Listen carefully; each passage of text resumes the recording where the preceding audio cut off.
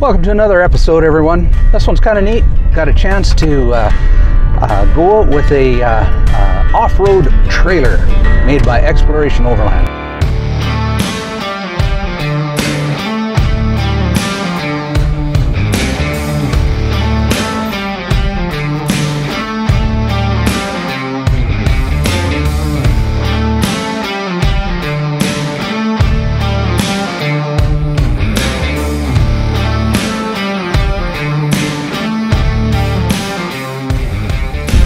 Ready? This video is brought to you in part by Raven Truck Accessories and North Shore Off-Road. So a lot of you guys have seen me camp a variety of different methods. I've done sleeping in the Jeep in a kind of like a bed setup inside. I've had a soft shell rooftop tent, hard shell rooftop tent, and a lot recently I've been using the Gazelle tent and doing a lot of ground tenting. So when the opportunity came up to try out an off-road trailer from Exploration Overland, I jumped at it. Now there's other trailer companies that are offering as well, so I figured, well, this is a great opportunity to compare them and kind of see what's out there, because it's a huge growing industry, and as a lot of you know from the expo, there's a lot of manufacturers out there and a lot of options. So I jumped at the opportunity, and so yeah, we've got a Exploration Overland trailer hooked up behind us, and it is going to be a great weekend, meeting up with a couple of good friends and just have a low-key nice camp out and kind of enjoy what trailer camping is all about, off-road trailer camping. So I hope you guys enjoy this as much as I did, and thanks for joining.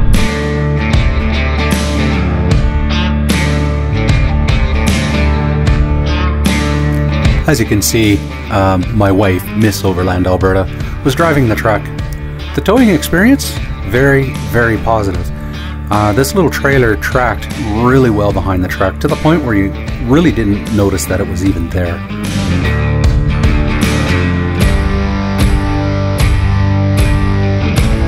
Now that we've parked it, got it ready for camp, we're just going to do a little bit of a quick walk around some of the features.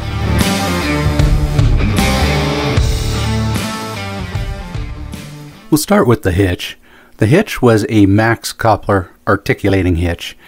This is important because when you go off-road with these trailers, it's got to be able to articulate, not just side to side, but also up and down. As we move to the side of the trailer, we can open the first locked door. Once you open that door, it reveals two batteries. Both batteries are hooked up to the electronics that are inside. There is a nice light switch to turn on and off. You can also see that there's a hot water tank hooked up to a water pump. And if you watch, there's an easy fill nozzle on the outside of the trailer that'll allow for easy water filling.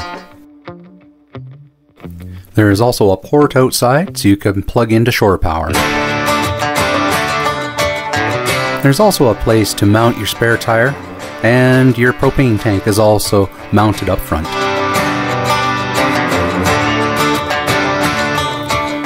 The tank for the diesel heater is located just on the top. And the rear panel is where you open up to find your water heater. This is where you can plug in your shower attachments as well. As you can see, there is a nice storage compartment on the top of the front of the trailer, and you could definitely put a lot of luggage in here once you strap it down.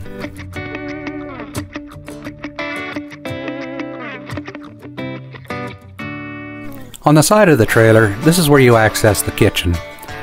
There's two little latches on the side, and then you pull the slide out. Once you pull out the slide, it reveals a nice, spacious Dometic fridge and a stove. And if you need a little bit more countertop space, there's one more tray that slides out to give you that.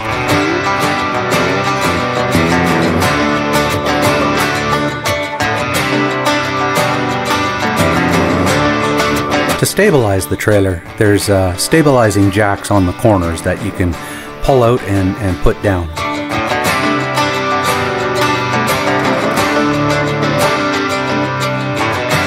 I have to say, this is one of my favorite spots of the trailer. Once you open the locking latch, it reveals a whole bunch of storage that you can use. It's nice and deep so that you can put a lot in there.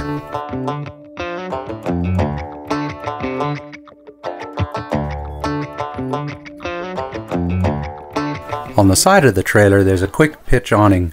Once you unzip it, you can open it up and it reveals a huge covered area that you can now be a little bit protected from the elements underneath.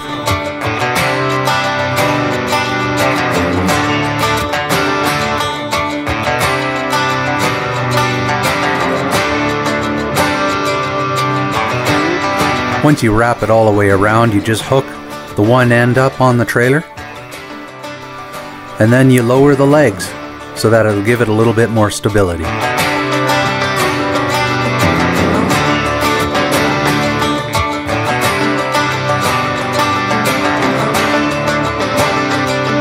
You also have tie downs so that you can basically stabilize the awning in a high wind situation.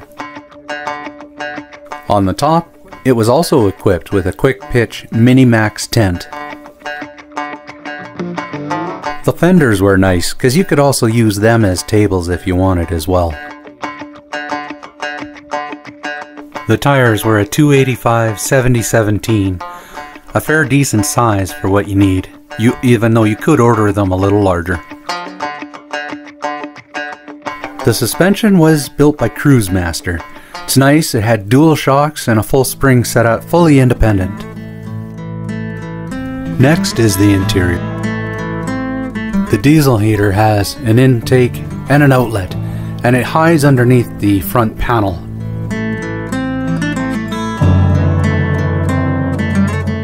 To turn on the Webasto heater, you simply push the on button and the heat starts coming out.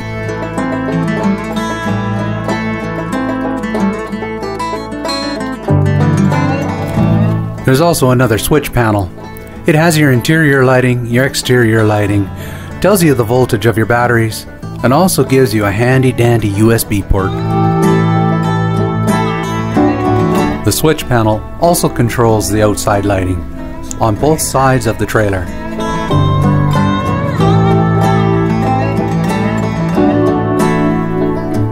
The interior light switch activates a nice LED strip that gives you a nice blue light all the way across the interior. The side windows are nice. You can open them up and you have a little bit of a mosquito net there, but it allows the air to come in. There is a latch on the door that locks.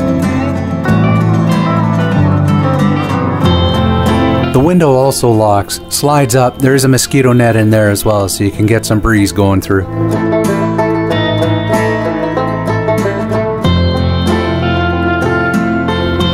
There is a really nice interior organizer from 23-0. It was nice because there was a ton of little pockets that you could utilize.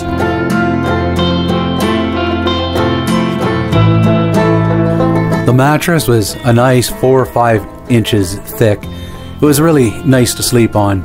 It's a lot better than some of those cheap rooftop tents where you get a 2 or 3 inch mattress. Made a big difference. The camping experience really comes down to good food, good friends, and good times.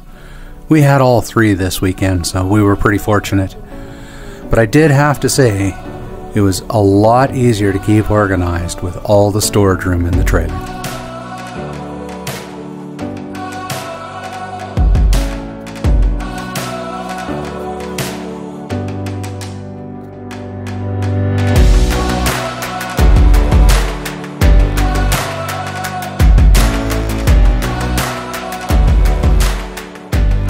Sleeping in the trailer that night, it was cozy, it was warm.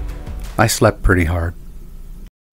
Well, after a really beautiful sleep, got up in the morning, wanted to try my new coffee, Diver's Brew. I was pretty excited about it. It's over here. After we had coffee, it was time to pack up and go.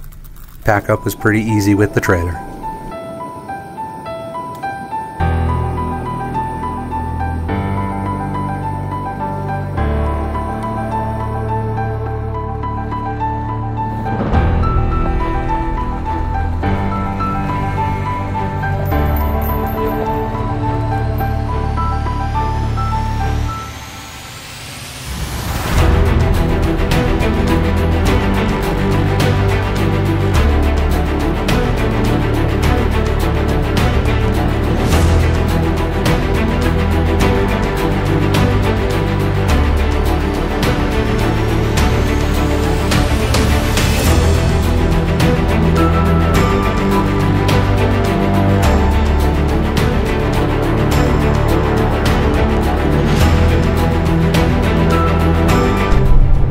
Well, thanks for tagging along, everybody.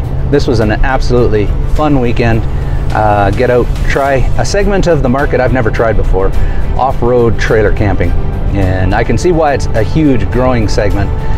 The simplicity of it is absolutely amazing. To be able to pack up really fast and be gone, that's awesome. I can see where if you're doing a long-term expedition run or something like that, I can see the huge benefits of that. Anyways, I really appreciate you guys joining. I hope you guys had a great time, and you know what? I'm gone. Have a good time, everyone.